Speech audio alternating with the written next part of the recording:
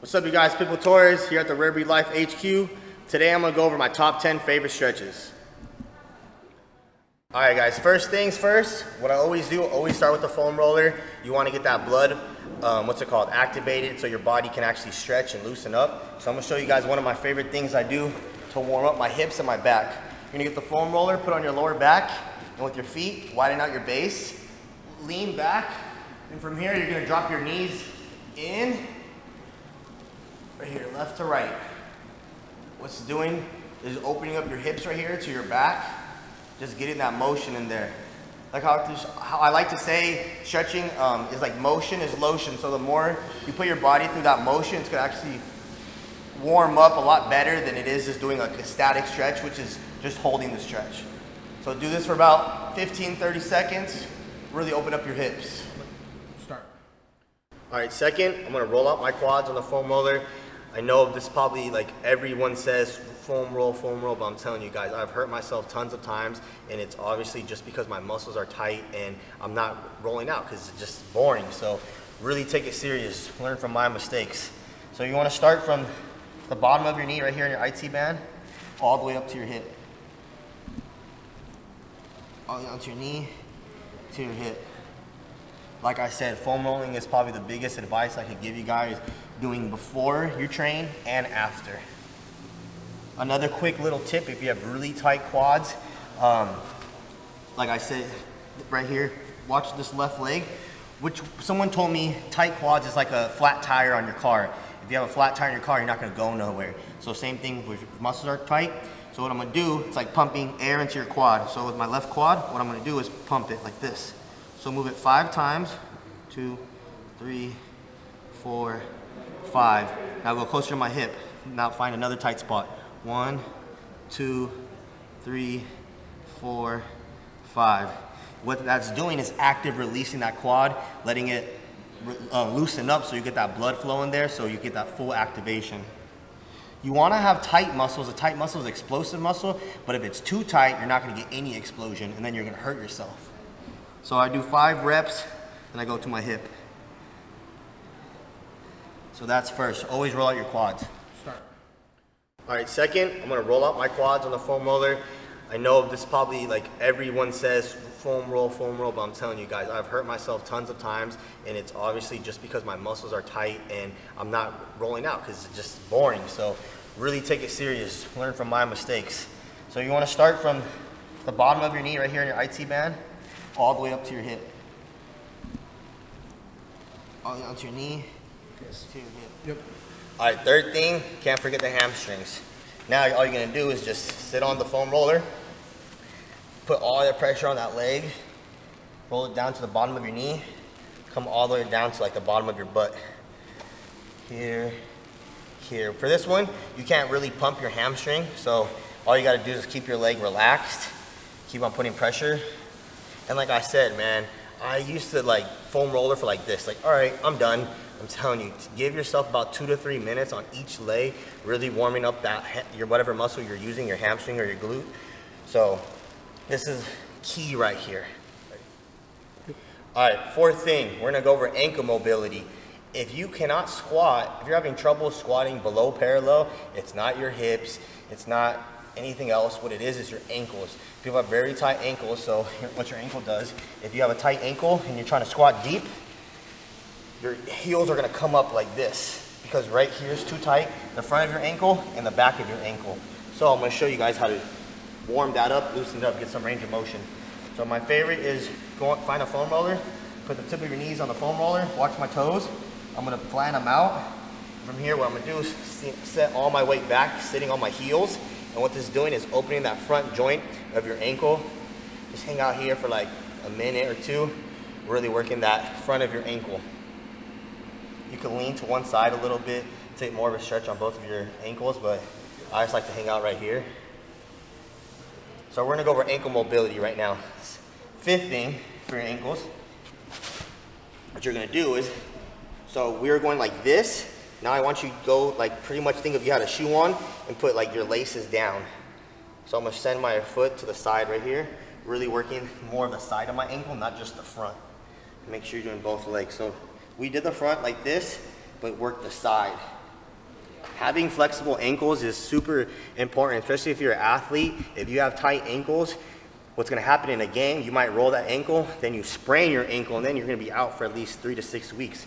But if you have flexible ankles, your ankle should be able to go super sideways without getting that sprain. So the key to the key to longevity is just being flexible. If you're not flexible, your likelihood of getting injured is very high. All right, another ankle mobility stretch. Like I said, we're stretching the front of the ankle. Now we're gonna try to stretch the back of the ankle, also stretching your Achilles. So what you're gonna do is find a bench. What you wanna do is lean your chest forward, drive your knee forward without letting your heel come up.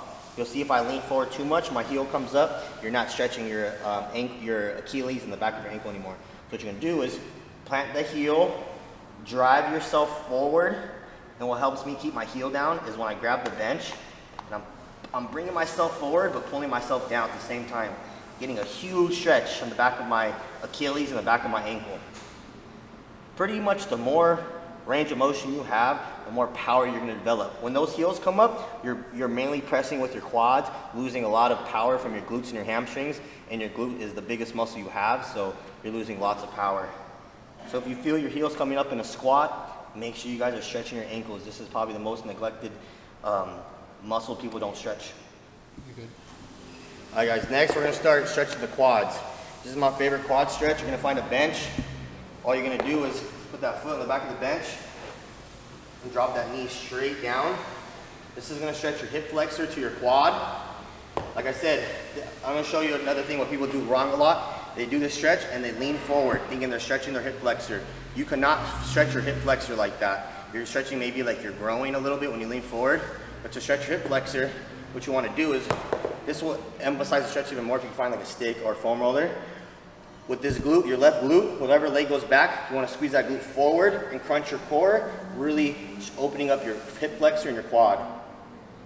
Especially if you're working like a desk job, you're sitting down a lot, this is probably the best stretch you can do because tight hip flexors lead to a tight lower back and all that. All right guys, next we're gonna go into your upper body. A lot of times people just say, get a band, go over your head and back, which is a great exercise for your shoulders to open them up. But I'm gonna go something more basic that everyone can do. Everyone's got a doorway or something they can lean into like that. It's pretty much the same stretch. So find a doorway, and what you wanna do is start with your hands high, send your feet back, and let your body just naturally fall forward.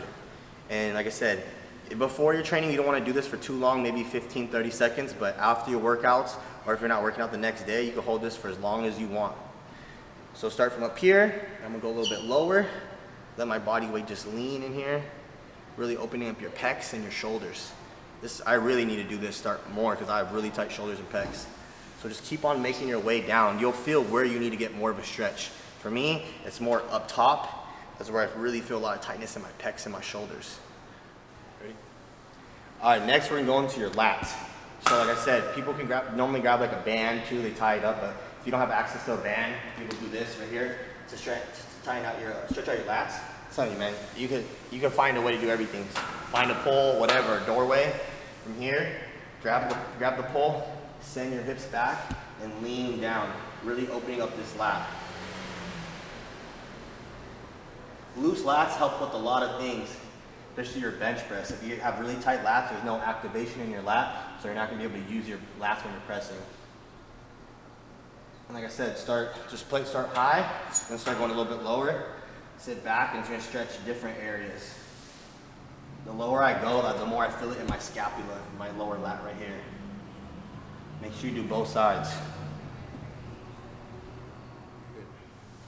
All right guys, next, wall stretch. There's tons of stretches you can do from here. It's probably my favorite stretch to do after I'm done training because it's more of a static stretch. I can hold it for a long time, but even if I wanted to just do it before I work out, I can do it that way too. So you're supposed to bring your butt to the wall, but I am so tight, if I bring my butt to the wall, my lower back will be up in the air. So as long as your lower back is flat to the ground, that's the safest way you're gonna stretch.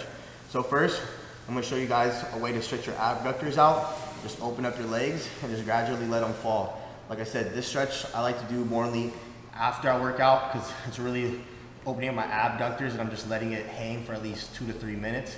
But if I'm really tight before I work out, I'll do this for at least 15 to 30 seconds to really open up. And you'll feel and just see how my legs will just slowly start dropping down as time goes on. Just make sure you breathe. A lot of people stretch and they're holding their breath because it's very tight, but you're never gonna open up. Just make sure you're always breathing.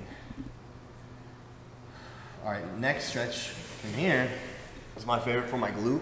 So I like doing the wall stretch.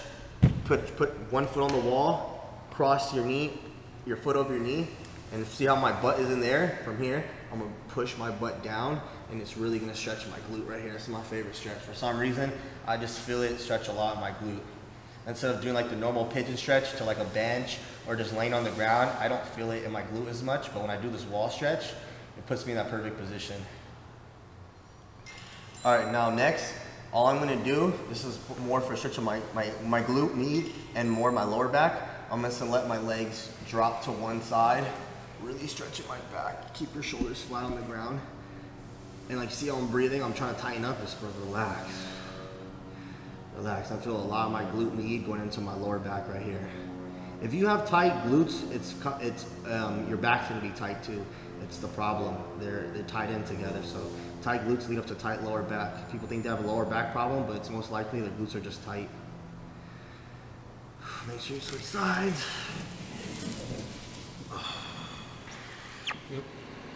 All right, guys. I hope you guys learned a thing or two about stretching. I want you guys to comment below. Let me know what other videos you guys want me to make of. I'm gonna start dropping more little 10-minute videos, just helping you guys learn a lot more. So make sure you guys like, comment, subscribe, turn those post notifications on. Peace.